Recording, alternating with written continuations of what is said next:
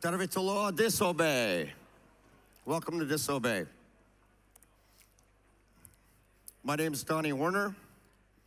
I'm a former black hat security researcher in the past. I've been in several documentaries. Currently a security consultant.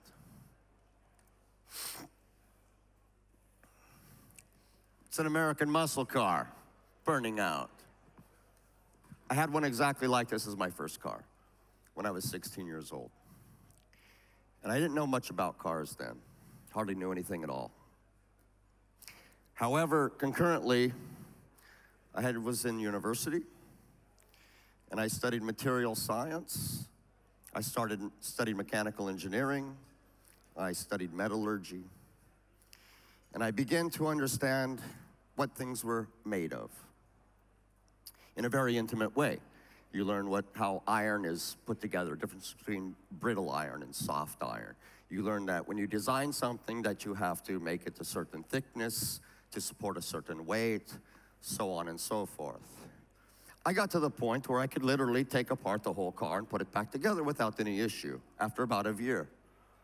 Not only that, but I also learned the theory behind the things in the car, how an internal combustion works, how the rear end works, how the gears work, how the transmission works. Started to learn everything about this car. And as I said, I can take apart the car. It would apply to another car even. This was before the electronic age, of course, so there wasn't all these little computers and stuff, so on and so forth. And how does this talk about cars relate to computers? Well, you see up on the screen, there's several different manufacturers by their logos that I have there. And I think some of them will jump out right away as to what might be more reliable or secure, in your opinion. And it especially does for me. As an American, strangely, we learned that Volvos, for some reason, were very, very safe. Why? Because we saw commercials of these Volvos being rolled over a cliff, getting all smashed up and driving off. And it was just interesting that certain things, why was that more secure? Why was that more safe? So I'm considering that safety and reliability, example for the automobiles, is the same as security. It's an interesting dynamic that I saw in my mind. And the interesting thing that comes out of this is, when I start thinking about my experience in developing, is that what you don't know, what you think you might know, is actually going to kill somebody. Now, who here is the developers that are not particularly in the security industry at all? Raise your hands. Who's developers here? So about 80%, maybe 90%.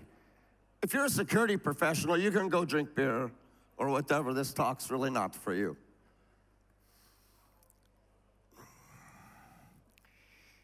And I want to use a few examples. We're going to talk about cars again. And the interesting thing was the Ford Pinto. It was a new car back in the 70s. What's it say there? It says, fuel tank problems led to combustion during rear-end collisions. What? What? But yeah, when this happened, that happened. This car made it into production. It was a very, very successful car, as a matter of fact. Kept blowing up. Why did it blow up? In my opinion anyway, somebody wasn't doing their job. Somebody was failing in understanding how things work properly for the job that they should be doing. Creating a vehicle that's safe and reliable.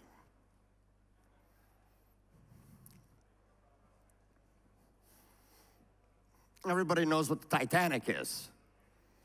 It's a big boat, right? And it's known that it crashed into an iceberg, the side ripped open, and it sank. Had double compartments, all of this, okay, well, great. But that's not really the cause of why it ultimately failed when it hit the iceberg. There was many contributing factors. One of them, of course, was the metallurgy, as I spoke about earlier, how the metal of the sides of the thing was designed. It was determined that it was more of a brittle type of metal, and when exposed to the cold, it was even more brittle. However, that probably wouldn't have caused the complete failure of the Titanic. But after a long analysis, all right, Katos Paleon. But as it says here, not only was the fabrication done by inexperienced tradesmen, people who were actually building the boat, but the rivets that held the side of the boat together were already at their limit of design strength. Not only was the material insufficient for the application being involved, but the actual size of the rivet itself as well was out of specification. And as it said, they were already loaded near their ultimate strength. Now, when I was in university, it was really nice. We had big fat books that had equations in them. And if something weighed a certain amount and you had this diameter of rivet to hold two pieces together, there's a formula to figure out how big that is. Somebody wasn't doing their job. Or maybe they were faking it. Maybe they thought they knew. Maybe they made assumptions on this should be big enough, okay? But ultimately, somebody wasn't doing their job. Excuse me, it's quite warm in here.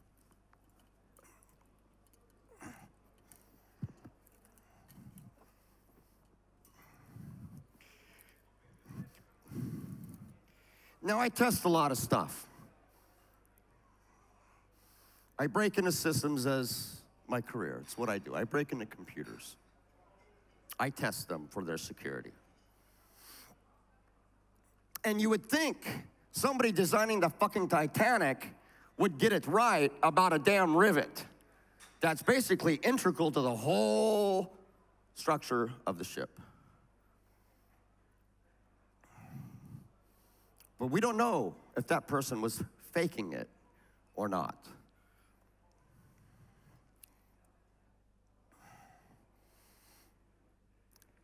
How does this relate to computer things? Well, I find a lot of flaws. And sometimes I wonder, how in the fuck did this happen? This is a perfect example that somebody had an authentication mechanism that I had to test. Excuse me. It was a Java application. So it was a little box that comes up, username, password. So the first thing I did was try admin. Login password incorrect. So this is already a clue. Can anybody tell me what the issue is here? The username is correct. Exactly. So we know we got a right username, maybe. We don't know for sure, but okay. So what do we do next? We try login with foo, because this is quite silly. And what happens? Again, says login user ID not found. So now we know we have user enumeration. We know it. Great.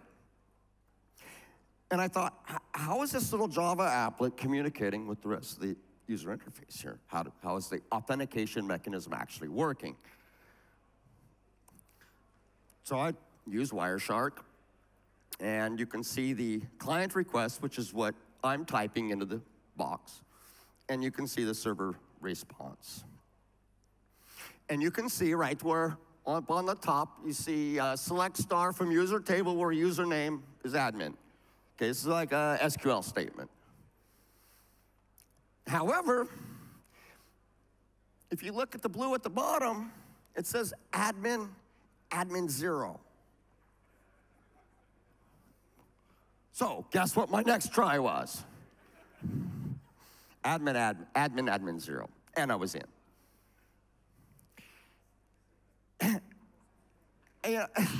And this is bad enough, but I tried to figure out why. How in the fuck did this happen? This was a mature product, very big company. how in the hell does this happen? Now, for all of you developers, I am not a developer. I can hardly write hello world in C or Python. I can do it in BASIC. I do work with code quite a bit, but I'm really not a designer. I can't really create stuff all the time. But so what happened? Okay, I'm going to take one scenario that I think might have happened. Is that the guy wasn't finished yet. Wasn't finished yet, but he had to show his boss that, you know, you could log into this thing, and he was like, maybe I'll fix it later. Or he was faking it. Maybe he had been tasked with a job that he really just didn't get. I'm sure that he has good skills. Maybe he probably wouldn't have been hired in the first place. And I ultimately don't know. But I've had experience with developers in large corporations. And sometimes those developers go from one unit to another unit, one task to a different task. And sometimes when you're at that first task, you're there, you're in the zone. You can't do nothing wrong. Boom, boom, boom, boom, boom, boom. But in other circumstances, you're like, what the fuck am I doing? It's like, I kind of know what I'm doing, but okay, so I kind of write this thing. My coworker, does this look okay? Yeah, it works, yeah, okay. So you're kind of getting by, yeah? What happens when you go to specify that rivet for the Titanic? What happens when that guy is designing the fuel system and placement in the Ford Pinto? He may have designed the instrument cluster perfectly. Who knows? Ultimately, I don't know. But I had to put myself in this headspace to try to understand what the fuck is wrong here. Faking it. You have to understand for yourself what you're capable of and understand how to work with what you're strong with. I've been faced with this myself. I was in a unit that stopped doing what I do. They wanted me to do other stuff. I didn't like it. I couldn't do it. Got frustrated, I got mad. I got angry because stupid fucks were writing this shit, no one was telling them to fix it.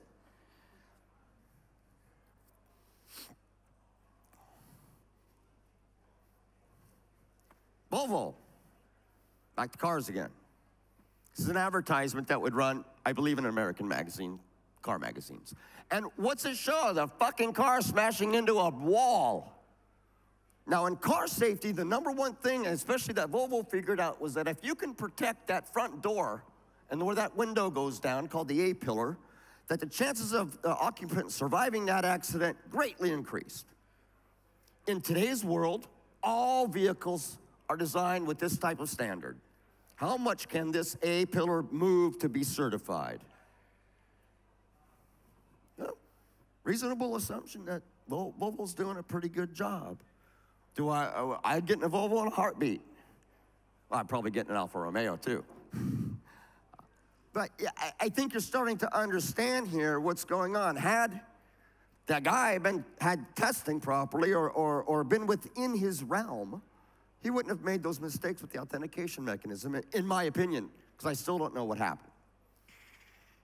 And Volvo, you have to prove it.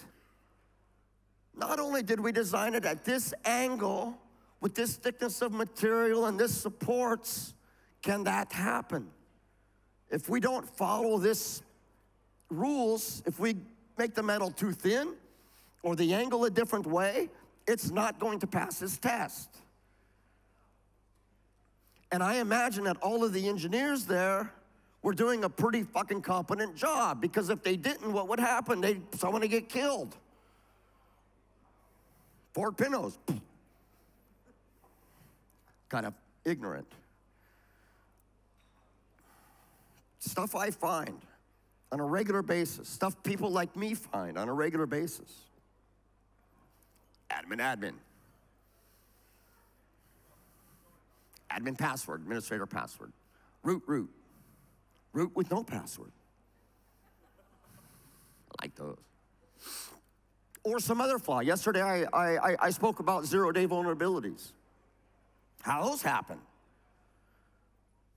Well, I can understand some of them. Not everybody knows everything. We're still finding flaws in code that's been thoroughly vetted for years and years, and we're still finding flaws.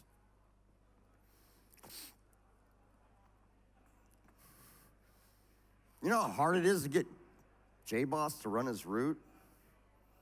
You have to purposely go out of your way to get JBoss to run as root. Why would you ever want JBoss running as root? Because you fucked up writing your application and it can only run as root. Because let me tell you, you can certainly build applications that run on JBoss that don't need root to do anything you want it to do.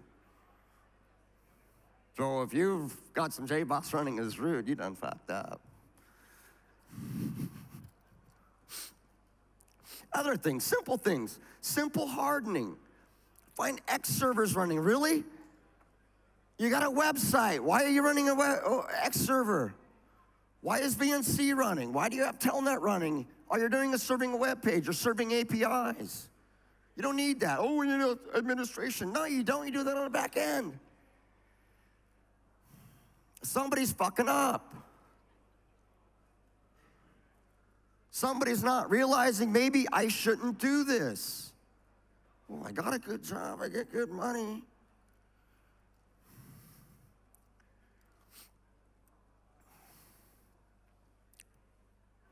I do this a lot. It's weird. I do a lot of product testing with people, different companies, different types of products, vehicles, telco, all kinds of stuff like that. And you know, I was at a vendor and I decided that I'm not going to just deliver them a report. I'm actually going to do a workshop based on my findings. Happened to be in China. And I showed them the flaws that I found. Some kind of like what we saw, not specifically. And I looked at them, and Facebook, Gmail, Twitter, these are really Western, so I used their Chinese equivalents. But I basically looked at the room and I said, do you think you would have still have these flaws if you were working for Baidu or WeChat? The look on their face said everything. They were like, no, they wouldn't. Now, you developers, think about your code right now, right this minute. Would that code be good enough to work for Twitter, Google? You feel that secure in your abilities? Well, I tell you what, shit like running JBoss's root should not happen. This is 2018. Now, if this was 1992, I might understand. Or if it was the year 2000, even 2005 for that matter. It's 2018. There's almost nothing that hasn't been done before in computing. Everything that you do now has been done before. It may be put together in a little bit different way, but I don't see any miracle new coding techniques coming around lately. There's no magical fucking shit going on that you shouldn't know. Now, I wanted to use an example other than what I've used. I wanted to call it like an alcoholic. You can't get yourself help until you realize you have a problem. So you're an alcoholic. Can we always trust the user? Oh, but Mr. Hacker, our application sits 5 layers deep inside of a protected network that's never connected to the internet. I don't give a fuck. You never heard of an insider attack? You never heard of, where's your application be run? In some country that has cheap labor and they're just punching some buttons? Don't think so. You can't always trust the user. Don't care what your security posture is. You don't trust the user ever. is my code proper and secure? Well, if you're writing a fucking authentication mechanism in Java, you better well make sure it is. And if you don't, go look it up. It's been done before. Ask yourself, you know, do I understand what I'm doing here? This is what I'm getting to earlier about faking it. Another good example, past job I had, a great security consultant. He was really good at testing. Did protocol testing. Boom, boom, boom. He'd write a test specification. He'd give him the new stack. Boom, boom, boom. He'd test it. He'd find all the buffer overflows, everything great. Put him in another unit to handle web security. He came to me and he says, well, what do I do? I said, well, how about viewing the page source? Hey, comes back 5 minutes later and says, what do I do next? You fucking kidding me? Did you try go to one of the directories that's in there? You know what a directory is? You know how you make a web page different? Even the images folder, maybe it has directory listings enabled. Who knows? He's like, oh, yeah, okay. The third time he came back to me, I just went, really? Do you even know what the fuck you're doing? But yet, he was excellent at this regimented testing. I couldn't do it. I didn't know enough about the TCP stacks that we were working with. Because I'm a hacker. I break into shit. So maybe, not maybe, it would have been wonderful if he could have said, not only to himself, but his supervisor, say, you know, I'm not comfortable with this. I'm not getting it. But he faked it. He faked it for 1.5 years. And when I went to go test the project, the state of security was actually in a worse state of security after 1.5 years than in the beginning. Why? Because he didn't fix or alert to any of the problems early on in the project so that they wouldn't compound themselves later. As far as I know, that project never went to market. You got a development team of 20 people working for 1.5 years, and they got shit security, and you can't fix it because the flaws are now intrinsic into the underlying layer. So what can you do? Mr. Oh, I'm great, Mr. Hacker. What can you do? You can do a lot of stuff. First, understand yourself. Yeah? Understand what your strengths and weaknesses are as developers.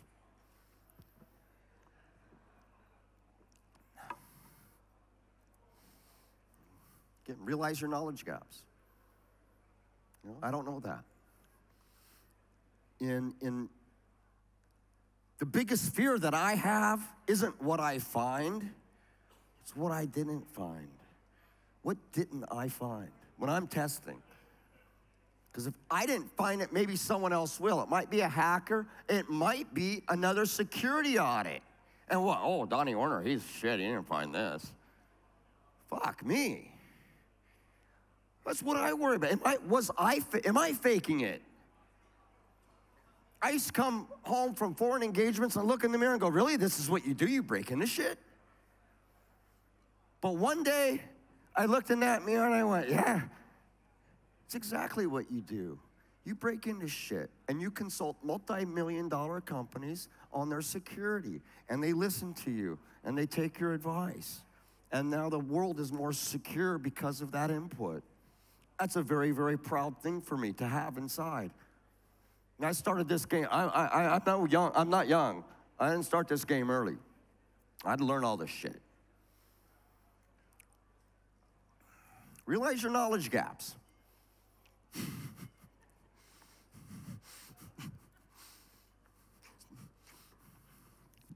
Well, you can use Pornhub if you want, but I don't know if that's going to help you code any better. Google probably works a lot better with that, you know. But really, I mean, ask questions. Look it up in Google or whatever. I mean, there's forums and everything. As I said earlier, this shit's been done before. You're not the first one. And that's okay. I'm not telling you to stop being a developer. I want you to be a better developer. Inquire to your manager about some training opportunities, workshops. Go read some books. Going back to my early schooling when I was in university, I was very, very, very embarrassed one day. And I had to calculate the angle of a wire from one tower of a thing to another tower of a thing. I don't know what's the maximum strength, what angle you need to be using and everything, and there was a formula for it. From a big book, engineering book. Anyway, there was a formula. And I sat there at my desk and I went, fuck, I don't understand this. Why? Because I failed algebra in high school. Because it was always like x plus y times 4, fuck that. What's fuck is x? I didn't understand it, I didn't get it. But after sitting there for about 30 minutes, I said, well, I walked up to the instructor. And I said, I don't understand this. And he looked at me and goes, it's basic algebra. He goes, really, you don't know? I go, uh-uh. He goes, he goes, how about this? He says, what if x is the length and y is the angle? He goes, can you do it now? I went, yeah. Because the length was 6 and the angle is 42. So now I can complete the formula. I don't need no fucking x and y's. Had they shown that to me in high school, I might have got it. But I didn't, but that was a big breakthrough for me. I mean, huge. The whole fucking world opened up. In the engineering realm, that type of thing. Completely opened up for me. Allowed me to rebuild my car. I tore apart the transmission and rear end. It was the very first time I saw them and put them back together when I was 16 years old. No, I'm not saying I'm some God's gift to the automobile repair or anything like that. But I mean, this is the mindset that I want you to grab a hold of, is understanding those flaws that are within yourself that you might be hiding even, like I was about the algebra. The one thing I didn't do was fake it. Now, could you imagine me faking a penetration test against some, maybe, connected vehicle or IoT system, and they're selling 1 million units of those? What? Yeah. Homeboy that did test 1, 2, 3. So I don't know how shit happens. Do some research if you need. Whatever you need to do it. You can, whatever your product is, fucking Google it. Use a keyword like vulnerability, right? I mean, this is pretty smart. When I find a flaw, I need to make sure that it has been found, it's known, or it's not. If it's not known, then woe day. We got 0 day, we got new exploits and shit. But if I don't do that diligent research and I release some paper that says you got a vulnerability here, blah, blah, blah, someone's going, no, you don't. Or that was disclosed last year. I've actually missed O days by a day. Someone actually disclosed the same finding same day. Very, very interesting. In the existing exploits available there, for example. I guess the reason I get a little bit angry is that because I don't know how to code well, I don't know how to develop, or I'm not the fucking architect, that I should not be able to have the success that I'm having. Yet, I seem to have a lot of success in what I do. And I'm not bragging, please don't. I'm not modest in any way, but I'm really not bragging. I have tremendous success in what I do. And when I'm not working, I have tremendous success in finding 0 day vulnerabilities. And I don't go looking for them, ladies and gentlemen. It usually happens by mistake. Or I see a URL string or some other thing in something that just doesn't quite look right, and I try to manipulate that. And then I find a vulnerability, I'm like, how in the fuck did they miss this? J-Boss! how to securely deploy JBoss, how to securely deploy my product, my third-party product that I'm leveraging as a development or component, whatever that is. Do these things. If you work at JBoss is just an example. I'm not knocking on it, but it's a great example because it's used a lot, especially in, with a lot of the APIs that are using it as a proxy, all kinds of things. I'm just using it as an example. So, number one, I would like to thank everybody here. It looks like I already got a beer. I want to thank everybody for coming and listening to me. I want to thank everybody for coming to Disobey. I have the privilege of speaking in front of my son today and some very, very dear friends that flew all the way from America just to come to Disobey. And I want to thank them as well. So that's my presentation.